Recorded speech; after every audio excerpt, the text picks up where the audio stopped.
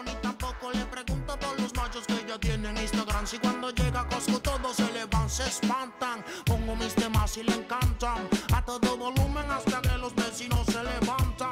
Ve como mis prendas Continuamos con más de Noticias, Globovisión Espectáculos, nuestros invitados, Yus y Mikey, hablando de esos temas que han sido destacados durante toda esta semana.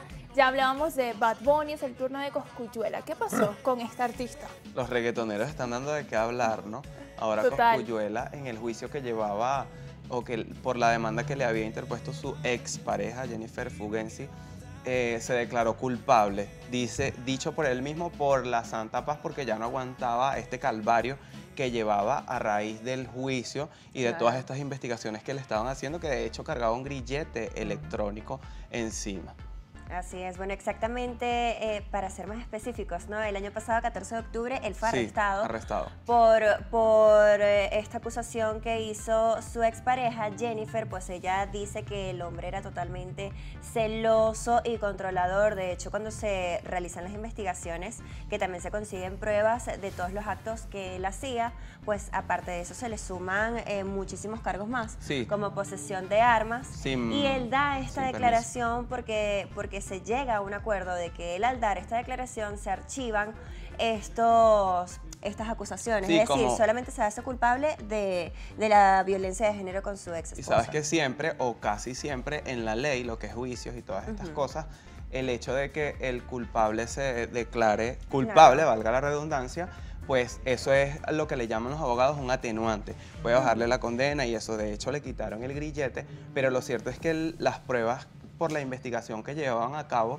para hacerles el juicio eran bastante fuertes, ¿no?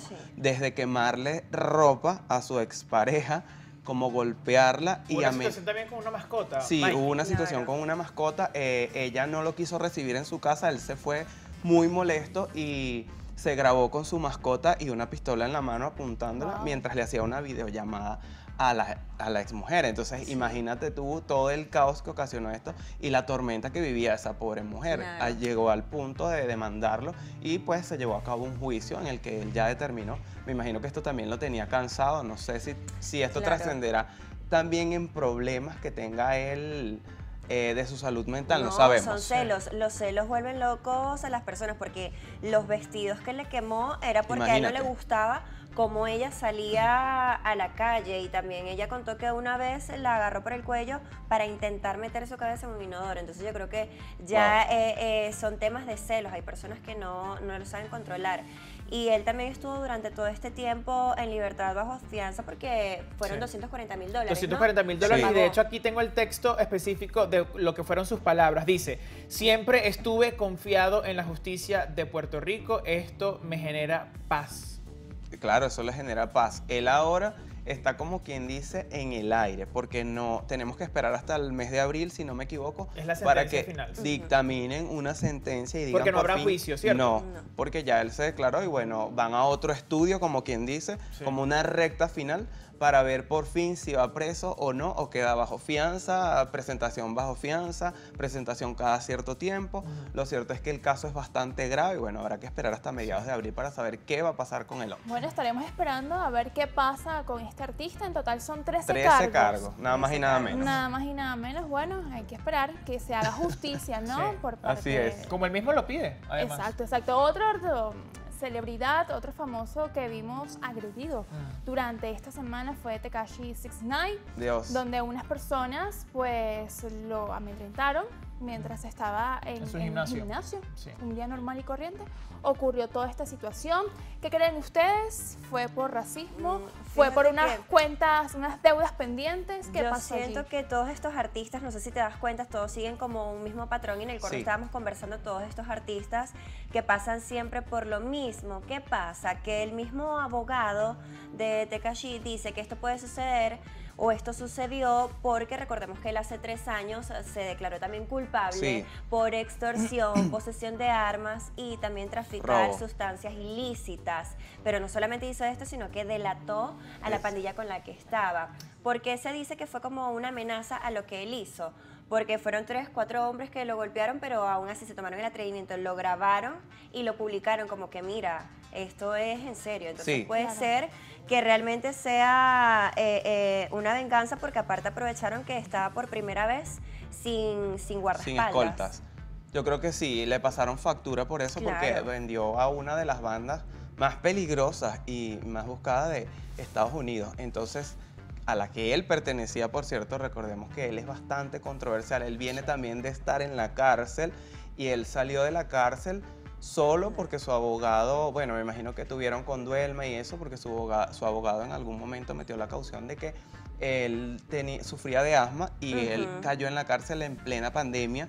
Entonces, bueno, tenía miedo de que se fuese a perder la vida por la pandemia. Ya sabemos que causó estragos, y para las personas que sufren de problemas respiratorios, pues era mucho más grave este diagnóstico. Lo sacan de la cárcel y pues nada, ahora está allí. Pero lo extraño de todo es que hace días él también fue tendencia por otro video cuando estaba en un estadio en Miami viendo lo del Mundial de Béisbol, apoyando a México, que él tiene raíces mexicanas, por cierto. Y lo vieron en situaciones extrañas y se volvió tendencia por esto, porque bueno, empezó a meterse con la gente, empezó a meterse con los fanáticos, se tiró contra una pared y decía cosas como inusuales, y al punto de que la seguridad lo sacó del estadio y él seguía peleando y diciendo cosas. La gente pensó que bueno, que en algún momento se lo iban a llevar detenido, pero así no fue, lo dejaron como que tranquilo. Sí, bueno, es y que no pasó ni una semana cuando le hacen esto en el gimnasio. Lo que pasa es que realmente la causa más posible es esta.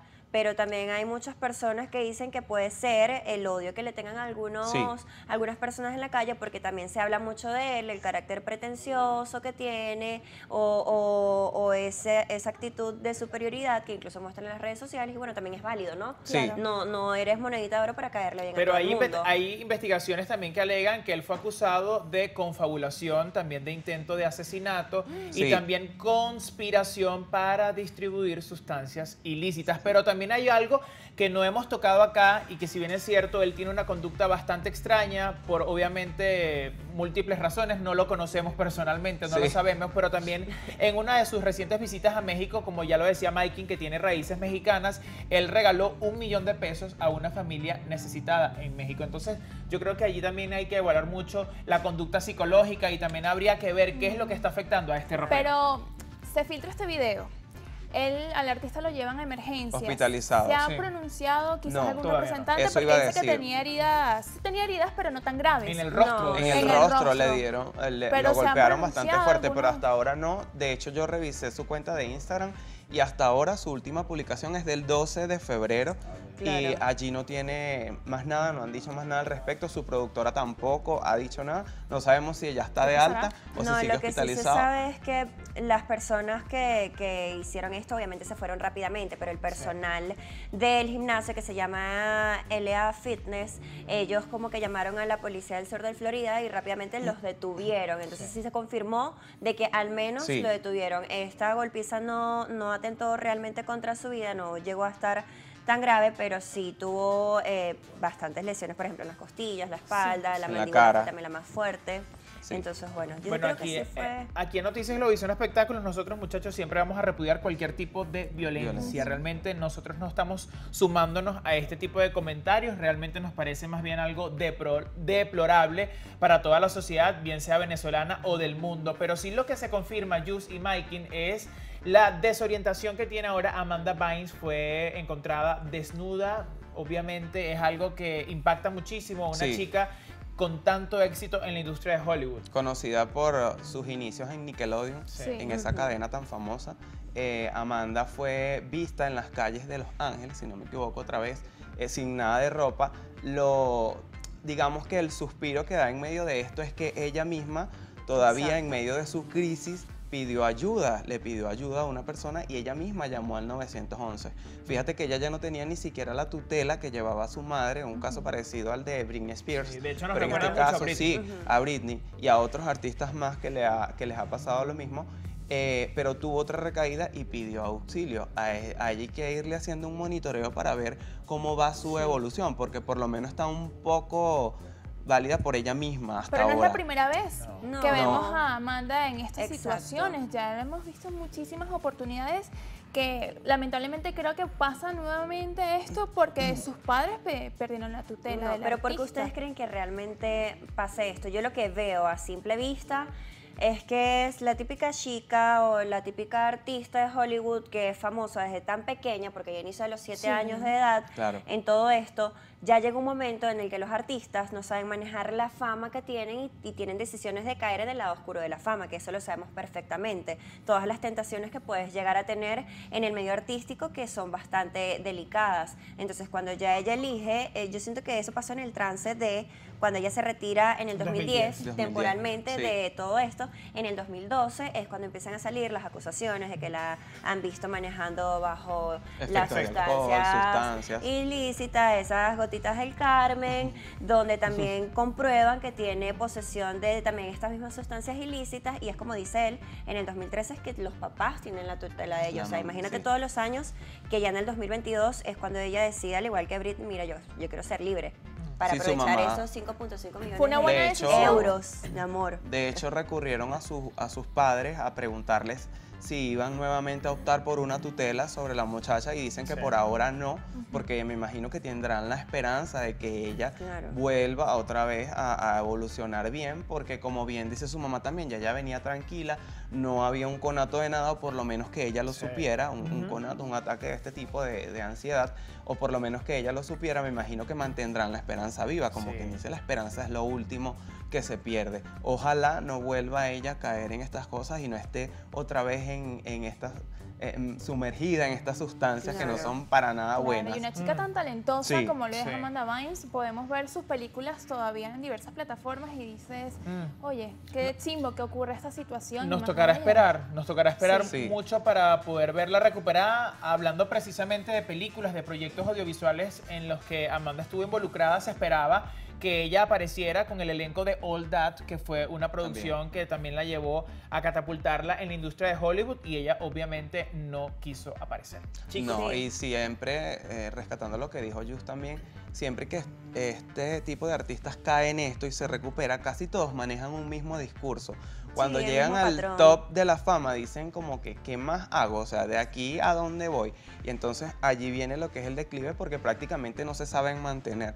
Yo creo que deberían manejar, no sé, viéndolo desde una óptica más, como más parcial, como manejar ese lado psiquiátrico, creo yo. Yo siento que se nota a simple vista, si pueden ver el estado físico, nada más con tú ver o leer a una persona físicamente, tú sabes que está mal de la salud mental, y la salud mental es un tema bastante delicado. Puedes comparar a la Amanda de hace muchos años, bella, reluciente, rubia, y con la foto que estamos viendo ahorita está bastante decaída. Realmente esto se ve claramente que es un problema que viene arrastrando desde pequeña y ya. Bueno, es una situación que por lo menos ella abrió los ojos y pidió ayuda. Esperemos entonces, como dicen por ahí, amanecerá y veremos qué pasa con Amanda Bynes. Gracias por acompañarnos, un gusto siempre recibirlos para comentar estas noticias destacadas en el mundo del espectáculo. Sus redes sociales, por favor. Gracias a ustedes por la invitación, yo siempre feliz de estar acá, y bueno, lo importante es datearnos y llevarles siempre a ustedes la mejor información a sus hogares. @JusRamose, por ahí me siguen, yo lo sigo y nos conectamos. Así es, a mí me pueden seguir como @MikingJesus, Twitter, Instagram y TikTok. Lo mismo que Just, por ahí me siguen, nos seguimos, nos conectamos. Muchas gracias a ustedes por la invitación, encantado de estar acá nuevamente, y pues nos seguimos viendo por las pantallas de Globovisión. Just y Mikey nos acompañaron en este panel de las noticias más polémicas de esta semana. Gaby Sierra y yo nos quedamos para seguir compartiendo información al regreso. Ya venimos. I try to add it to, but